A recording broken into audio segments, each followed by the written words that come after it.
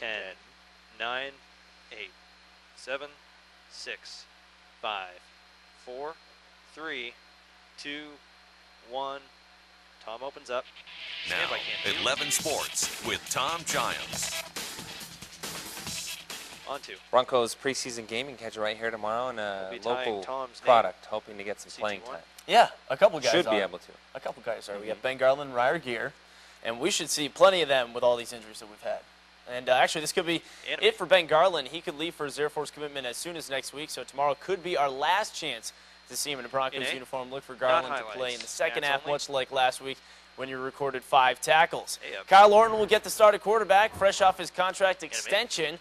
Brady Quinn will likely see the rest of the snaps as Tim Tebow remains questionable with the bruised ribs. Daniel Graham and Richard Quinn will both be out, so Ryer Gear should see plenty of action in his second game, which will give him a chance to show what he has learned. It was definitely a big learning experience. I definitely put things in perspective for me and how hard I have to work to make it in this business. And, you know, I'm definitely up to the challenge, and I'm looking forward to it. You have to do everything right to be successful in this league, and just maybe so much more detailed, maybe pay attention to everything so much more, and it definitely got a lot better. Mike Q. Preseason game number 2 tomorrow night, 7 p.m. Broncos and Lions only on KCO 11 News. One preseason game on the schedule tonight, Eagles and Bengals. Terrell Owens going up against one of his former teams. No score in the second quarter. Carson Palmer airing one out for T.O., of course, naturally. He had 3 catches for 67 yards. Deshaun Jackson actually went up to 4 catches for 74 yards. Off the T.O. catch, Bernard Scott from 6 yards out punches it in. Bengals win it easily, 22-9. Well, the Olathe Pirates have found success over the past few years by playing hard-nosed defense and running the football. In fact, the ground game has been so good that it brings a whole new meaning to running over the competition. Over the last 2 seasons, the Pirates have rushed for over 7,500 yards, which is translated into a 25-1 record.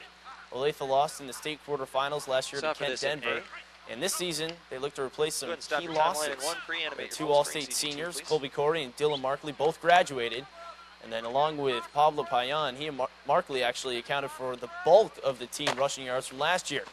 Losing these players may set back the offense on the ground a little bit, but Coach Ryan Korn still believes his team will succeed at doing what they've always done. In our scheme of things, you know, Olathe has been known for what we consider old school football. We like to run the ball. We like to hit hard, and that's, you know, been our game plan from day one. We feel that if we can control the ball and control the pace, you know, we can win some games. And so, you know, we're not going to deviate from that. We're going to try to set our tone right away and let teams try to compete with us. Mike Q. Olathe will open up their season in Steamboat Springs against the Sailors. First 3 games for the Pirates will be non-conference. Then they will start their league schedule on September 24th in Basalt. Mesa State and Laramie Community College, they had an exhibition earlier tonight. Mesa with the ball in the second half. Ivan Esparza there for the left-footed goal. Perfect placement for the freshman, in Mesa State takes the 2-0 lead. A few minutes later, Cord Stimpson with the shot of Billy Martinez there to collect it. Nice save there. Mavs notched a couple more goals to win 4-0. Mesa will be back at it tomorrow against Mesa Community College from Arizona at 4.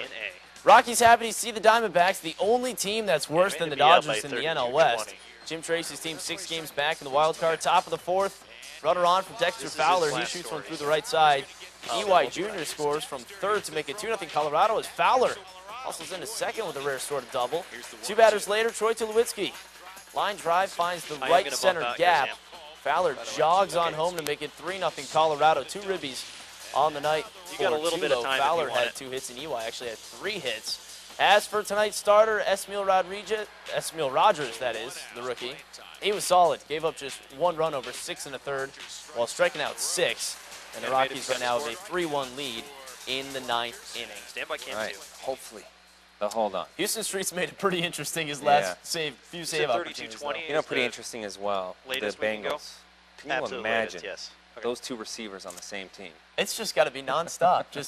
Carson Palmer's got to listen to him constantly. Are you kidding me? Him and Coach are babysitting, I would imagine. Oh, yeah, Marvin Lewis. But Marvin Lewis is primed for this. I think he deals with this stuff pretty well. You know, he already had to deal with Ocho Cinco last year. They had him on Hard Knocks. Now times 2. Yeah, well, times 2, more like it's exponential. It's like times 8. We'll be right back. Bumps up. Do you have a story idea, a news tip, or a comment? Then we want to hear from you. Contact us by 3, phone, fax, 2, or email. 1. Roll it. All right, now we're back at 34:16. Okay. 5 seconds for good night.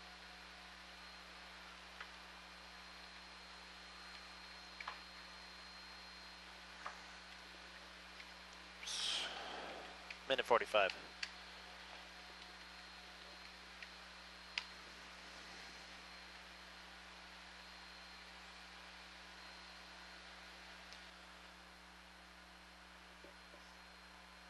Minute 30. 5 seconds only for good night.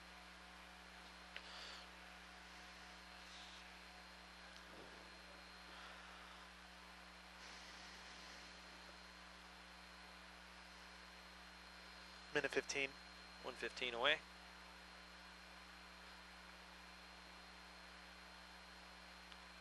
Kayla, can you pan right slightly on cam 2? It's hard to tell with Tom 1 sitting minute. down, but I'd like to kind of get even amounts of space between James's right shoulder and Tom's left shoulder.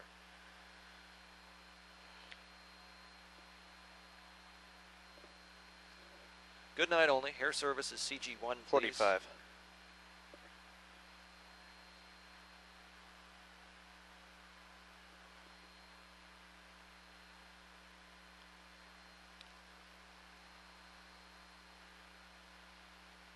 $30.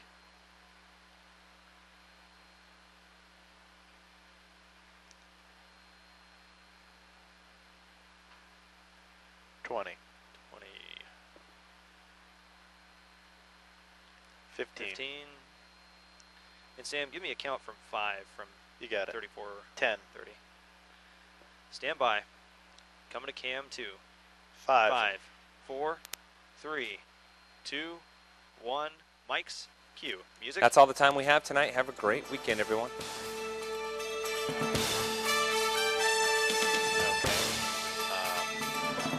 Five, 4, 3, 2, 1. Fade. Pillars out. Good show.